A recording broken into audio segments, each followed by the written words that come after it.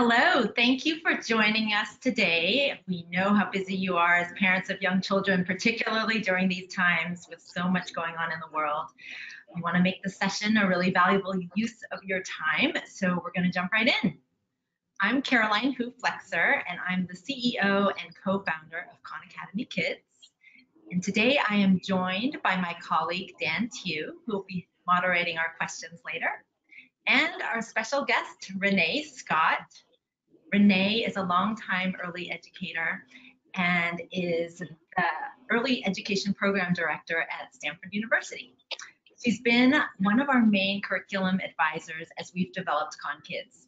And Renee and I are both parents, and we will be talking about how to keep young kids engaged and learning at home while many schools are closed and families are going through a lot of transition this fall. We're a nonprofit, and I'd like to thank our sponsors, Bank of America, AT&T, Google.org, Novartis, and Fastly for their support of this webinar and our other distance learning resources. A few other notes: this webinar will be recorded and we'll be sending a copy to you via email in a few hours. And if you have questions, please enter them in the question box. We'll save time at the end for live Q&A. So today we'll be focusing mostly on the youngest children, ages 2 through 7, so preschool through grade 1. So let's get started. I am thrilled to have Renee with us here today. Can you share a little bit about yourself and your background? Sure. Thanks, Caroline. I am a lifelong teacher. I started long ago as a swim instructor when I was in high school and just kept on that teaching path. So now I've taught kindergarten, first grade, fourth grade, sixth grade, and I'm currently teaching teachers how to engage young children with reading and math, specifically in pre-K and kindergarten and first grade. And as you mentioned, I'm also a mom. My kids are now a teen and a preteen, so I've seen a lot of stages with them. Wonderful, thanks, Renee.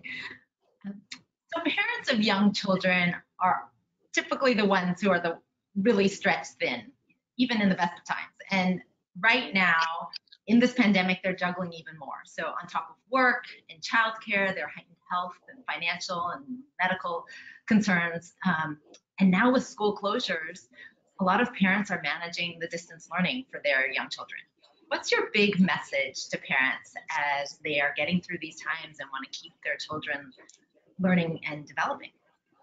Yeah, so you're exactly right. It is a stressful time right now, trying to figure out how to juggle things in a new way. And really, I think my big message is to all of you parents out there, you're already doing a lot. Give yourself some grace and give your kids some grace too. It's a lot to take on. And here's the thing, kids are learning all the time, whether you're teaching them something or you're just hanging out with them doing something.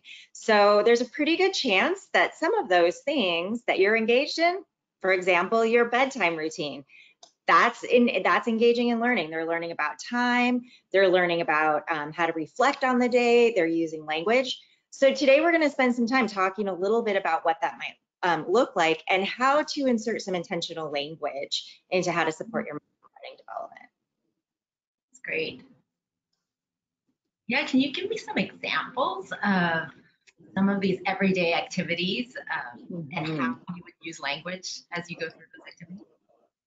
Definitely. So one of the things that I like to remind myself of is that when you go to a preschool classroom, a lot of times you'll notice that kids are working in some sort of center and they're working with others. And we call them sort of workplace centers. Maybe they're working on a painting or they're working on listening to books with a friend or through a tape recorder. And so I like to think about working with young children, even at home, in these ways to think about how to organize your organize your day. So for example, just looking for opportunities perhaps to use your language and language development and ask really good questions and just thinking intentionally during an activity such as bath time. It's really a great time to talk about maybe sensory skills and fine motor, asking kids, hey, I wonder how do these bubbles feel? How do they feel to you? You can introduce words like fluffy, wet, slippery, Those are really great words to practice, and it builds out their vocabulary.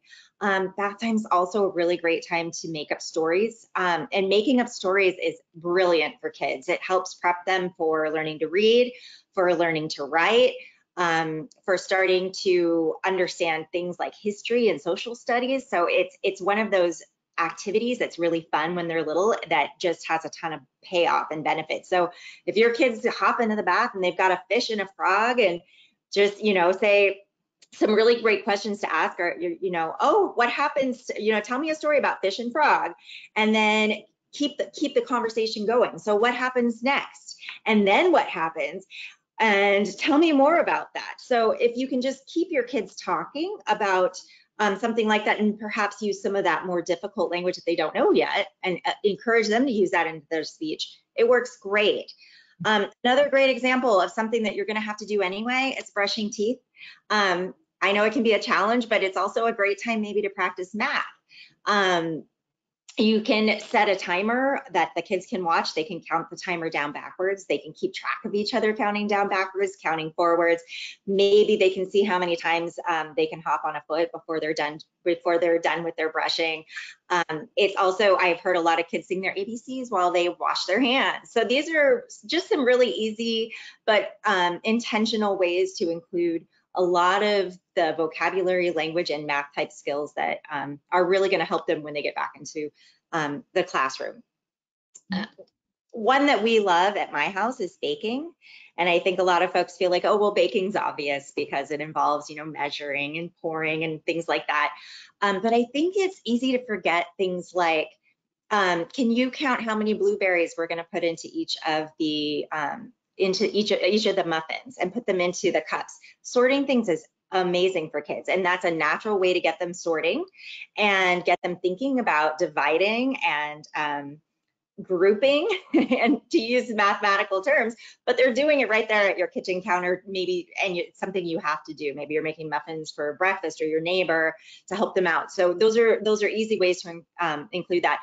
Another one that's great is get out the recipe and let kids look at it. If they can't read yet, that's okay. They can look for words that start with M. They can look for how many ingredients, show them where the ingredient list is. And sometimes they have numbers in front of them. Have them count out all the ingredients. Those are just some quick ways to push these things into what you're already doing. My daughter and I always like to sing songs. The other day we had a conversation. She's a little older now, but we still like to talk about song lyrics. And we were singing the Muffin Man song. The Muffin Man, the Muffin. And I was telling her, I used to have this little boy when I taught kindergarten who just loved that song. And I said, but I always wondered about the word Drury Lane. I said, it's a hard word to say, and Drury sounds kind of dreary. And so we had this whole conversation that included all this language. And that's the kind of silly conversation that ends up being something that includes a lot more vocabulary. So one more example in this area of just integrating stuff into the everyday. One of the things that I love is thinking about ways to be intentional about eating. Maybe not always at the dinner table, but lunch table or breakfast table is a great time to do this. Using that time for counting is a great example of putting something in there quickly. So you're handing out grapes to the kids and ask them, how many grapes would you like? And have them tell you, and then give them some grapes. You can mix this up. You can give them what they asked for and have them double check and see if you're right, or you can give them what they didn't ask for and have them double check and see if they catch you. So kids really love that aspect of there's a game in it, so any you can turn something into a game and make it playful is great. Great. I love hearing your examples because it's comforting to hear that there is so much learning in terms of language development and early numeracy that can just come up in everyday activities and things. So it's not like you have to you don't have to sit your child down. And in fact, if you just sit your child down and say, do this, it's probably not nearly as fun and engaging for them. So I love how it's, should always be play-based for young kids, which is how we approach the learning in Khan Kids as well. So as an educator, what are some techniques that teachers use to keep kids engaged and learning through the day, especially as parents, we're juggling work and multitasking and can't always be 100% focused on and playing with our kids all the time. Yeah, definitely. One of the things, I mean, the reality is there's going to be periods during the day when your kid, you can't sit down and play with your child. You can't play a game with them. You maybe can't talk to them. You're on the phone. And the first thing, again, I want to reiterate, that's okay. Like, yeah. It's okay for your kids to have to hang out and entertain themselves for a while if that's what you need. Everyone's going to be happier if you're feeling better about what you're doing too. So give yourself grace there. But one thing that I do like to keep in mind, and you kind of alluded to this just a second ago, Caroline, about motivation, is sometimes the second you ask a child to do something that they otherwise might do just for fun, it's not that fun to them anymore. So it's a matter of trying to convince them that it's their idea, right? So some of the things that have been found, actually, this always makes me think of my mentor, Deborah Stipek, because she does a lot of research on motivation with young children, and she really highlighted a few important things. And the ones that I want to talk about briefly today are competence, autonomy, and care and connection. So what do those mean, right? So competence is just basically kids like to feel like they know what they're doing. So going back to that grape example, if they're able to catch you giving them 4 grapes when they ask for 5, they feel really competent. And also you get to see that they know a skill, and then it gives you that indication, okay, we can make this a little more difficult for them. And kids love the challenge.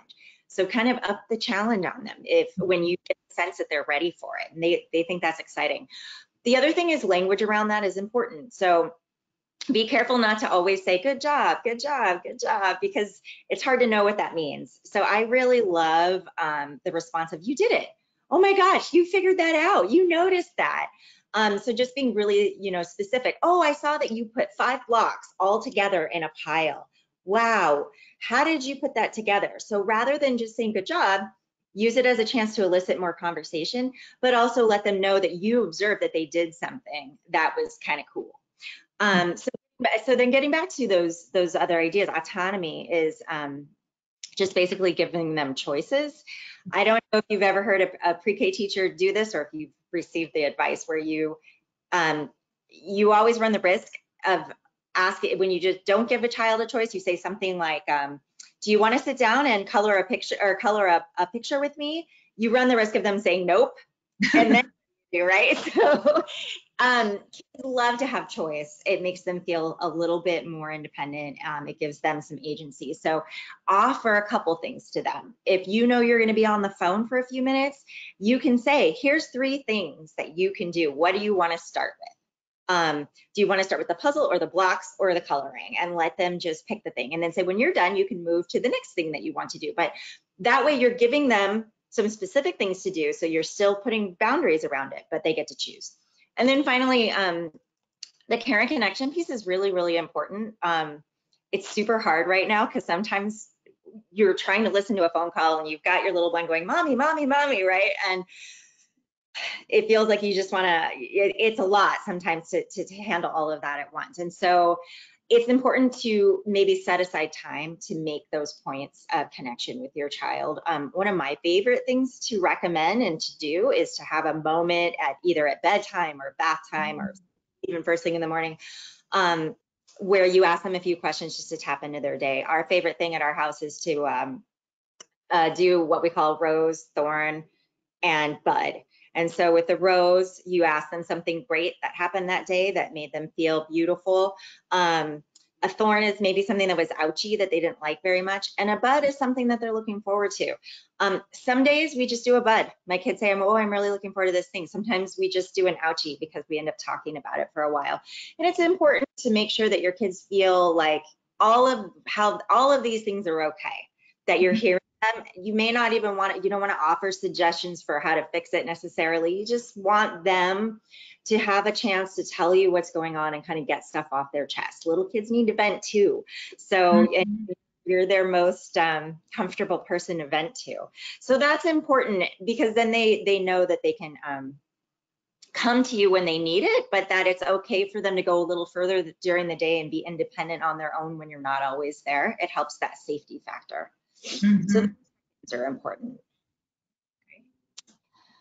Another thing we've heard is that maintaining routines is really important for young children. Why is that, and how do you recommend that parents do that at home?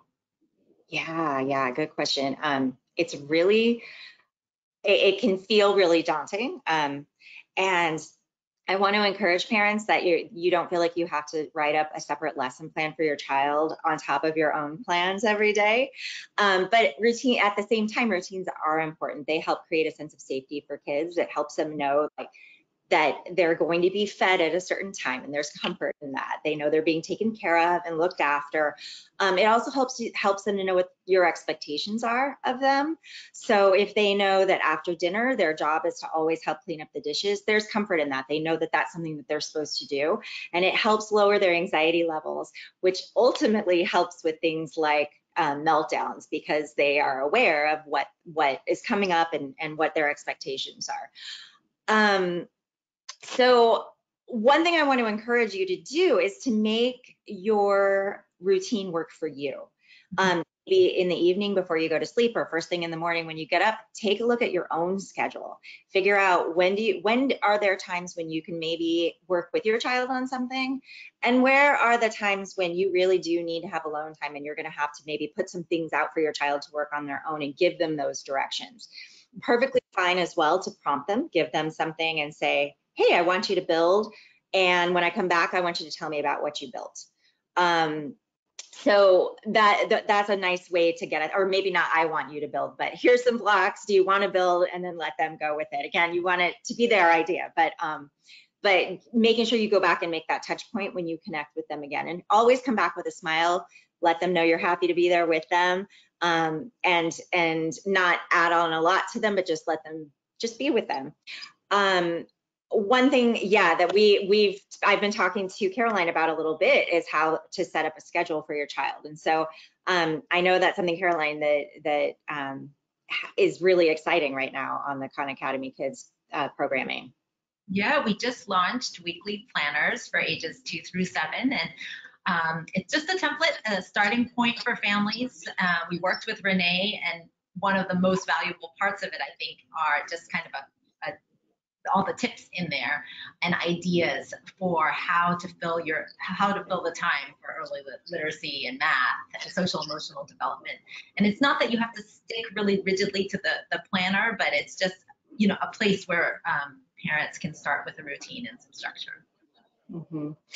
And most importantly, be creative in how you're thinking. Remember that you may be using math or language or literacy in places that you might not identify. So think through what's happening in your day, and just identify that. You can write that on the planner as that's our literacy time. We did it during teeth brushing this morning, and then you don't have to feel like that's another check on your list. You can make that anything you want. Exactly.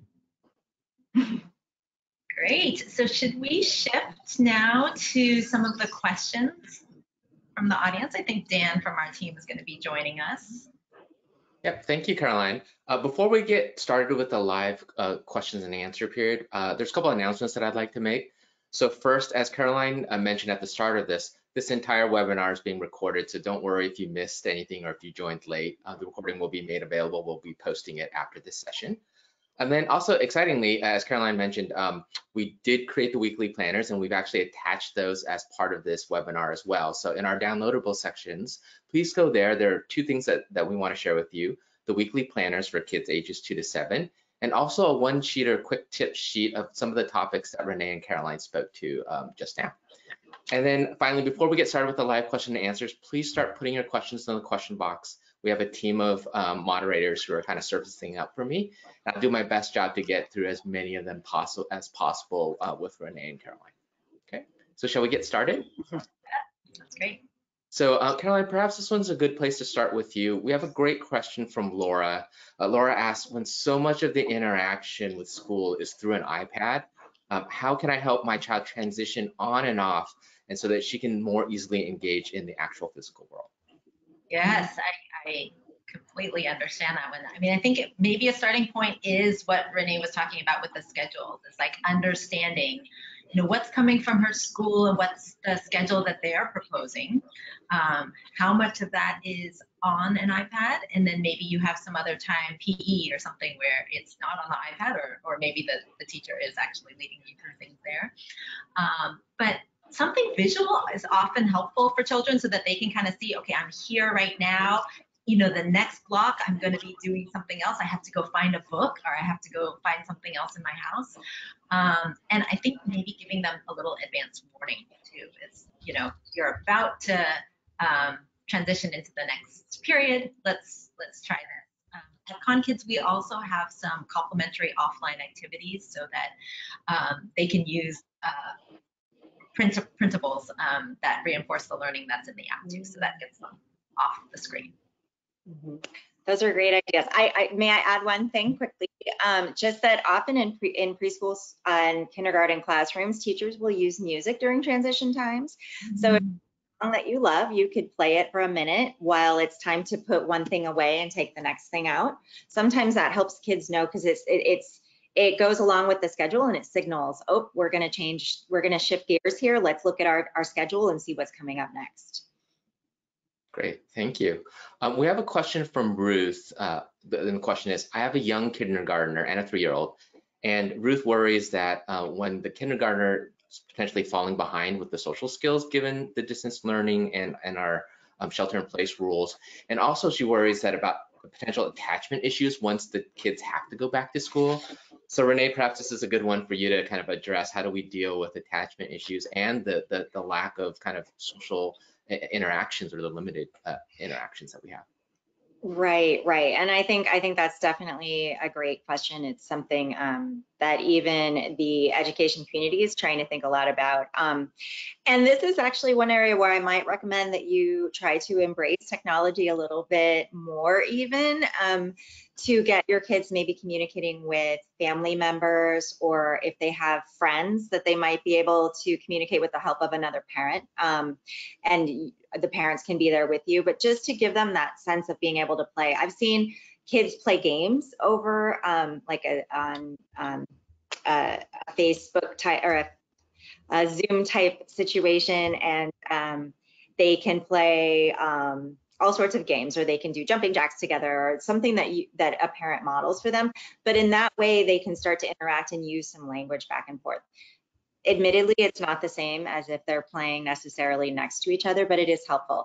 Another thing I love is it's a great time to do some reflecting with your child.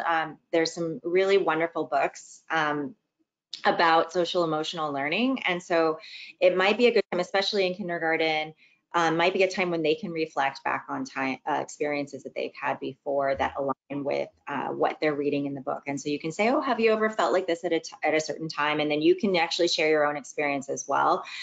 So it's definitely a challenge. But I encourage you to continue to be creative and let your little ones kind of help each other out if they're able to do that too. Great. So the next one is quite a tough one. I'll let you both answer this one, but Caroline, this one's probably good for you. And this is one that we hear a lot, and I'm sure this resonates with a lot of our audience. So Cindy asks, I'm on day 4 of school and I'm already getting, I don't want to do school. What is a good way to help them, get their kids excited to start the day? Yeah, that is a tough one, especially on day 4. I might start with asking your child, why are you feeling that way today? And it could be a whole host of things. It could be that I don't like sitting here in front of my computer for so long. It could be, I don't know who's in my class. So I think depending on that answer, it may trigger some ideas for you. For example, if it is the screen, like maybe there's a conversation that you could have with the teacher to see if there are parts where he or she does not need to be logged in, and maybe she can do something else offline, or I think it's not understanding why. I don't know, Renee, if you have other things to add on this one. It's tough. That is a tough one. That's a great place to start. It's really understandable that little ones might need to move around a little bit more than they are. I would also recommend that you contact the teacher and explain that that's happening, not necessarily as a complaint, but it's a nice way for a teacher to gauge how things are going. Our teachers are working really hard to develop classes that the kids will be interested in, but this is their first time doing it as well. And so when you give them feedback, it lets them know how to, that they might want to adjust and change for your child. My other thought is if it's allowed, maybe let your child bring a lovey to class or something that makes them feel comfortable, depending on the age of the child and if that's okay with the teacher. That might be a way to help with that as well. Or perhaps you could sit with them for some of the class time. Maybe not, not all of it, but some of it, just until they transition and start to feel better. But I agree, Caroline, I think you have the right approach in terms of just trying to figure out what it might be that's creating that pushback. Right. Well, I'd like to say there's an easier question, but the next one is quite challenging as well. And I think a lot of parents have this on their mind. Vivian says one thing that she's struggling with is, that he's struggling with is that both parents are working full time. They've got meetings on Zoom at the same time. And so the gist of the question is like, how should they think about screen time for their child? Especially when they are on Zoom calls 2-3 hours a day. What's the best way to think about it and the best way to control the amount of screen time that they're exposing? Yeah, I think, we're very cognizant of the American Academy of Pediatrics and the WHO guidelines around screen time, and have designed our app to fit within those constraints on recommendations. But I'd also say, especially during this time when we're all, really challenged and stressed, give yourself, some forgiveness and grace in this area. And I may not look so much at the screen time. I mean, you're talking about 2 to 3 hours a day, so it's not like excessive. But look at the quality of the screen time. What is the screen time bringing to your child? And how is your child engaging in that time? So there's a huge array of options, obviously, and from very passive experiences where the child, you can just see them get glazed over, and also things that are not developmentally appropriate where you're just going to be overstimulated or not learning. But if they're using screen time in a constructive way, so if it's a Zoom call with their teacher and their teacher is having them sing or dance or do activities, and they're also getting some social interaction with their peers, that's very active screen time. Or if they're learning, particular skills on a program that's been designed by educators and has learning goals at the forefront, and is really about active minds-on learning, which you'll be able to see as you observe your child learning the screen time. And those are healthy ways to be engaging in screen time, and I think, very good options for, when you cannot be in front of your child 100% of the time. But it does sound like you are trying to curb the time, and I'd say, also extending, if your child's really interested in a certain app or something like that, maybe asking them to take it offline and draw or tell a story about that character or something like that. Renee, I don't know if you wanted to jump in. Yeah, I think I would, one thing, this may be something parents are already doing or aware of, but do try and have your kiddo be somewhat near you when they're on screen time. So give them some headphones so it's not disruptive to what you're doing. But if it's possible, again, I recognize sometimes it's not possible, and that's okay. But it is that way you can kind of keep an eye on just what it is that they're doing. Especially in the case that you have a kiddo who maybe can switch screens or switch apps without you realizing it. And then, yes, exactly. Like Caroline said, you always want to have something ready for your kiddo to go if they want to transition off screens, or you want to try and encourage them to transition off a screen. So having something out, a puzzle that is partway started, a Lego activity that's partway started, a paint, like the paint's ready to go so they can just get going on it, that kind of thing. At least that way when they look up, there's something else that they can go to immediately and might be interesting to them. That's a tough one for sure. So I think we have time for one more question. And Renee, perhaps you could start with this one, and Caroline, if you have anything to add. Hillary asks, my 5-year-old doesn't choose the choices I give her. She says no, and that she wants something else, even if I tell her she can't have something else. Any inspiring ideas that you have there? Right. So this might be a good time to ask your child ahead of time, what are some choices that you would like to have? So without promising that she'll get to have them, say, you know, hey, I wanted some new ideas for choices that you might like to do or like to play with. That might help with just coming up with new ideas. The other thing to keep in mind and be aware of is it could be that she wants something else entirely, like to spend time with you. And so that might require a little bit more of a conversation and just checking in maybe a few extra times during the day. So letting her know when you're going to check in with her and making sure to honor that time so she knows when it's coming. So you might say, these are your choices for now. I will be back in 15 minutes and I want to hear all about what you've been working on, or then we can read a story, or then we can watch a show together. Whatever is something that she feels comfortable doing with you. Could be more that she wants that time.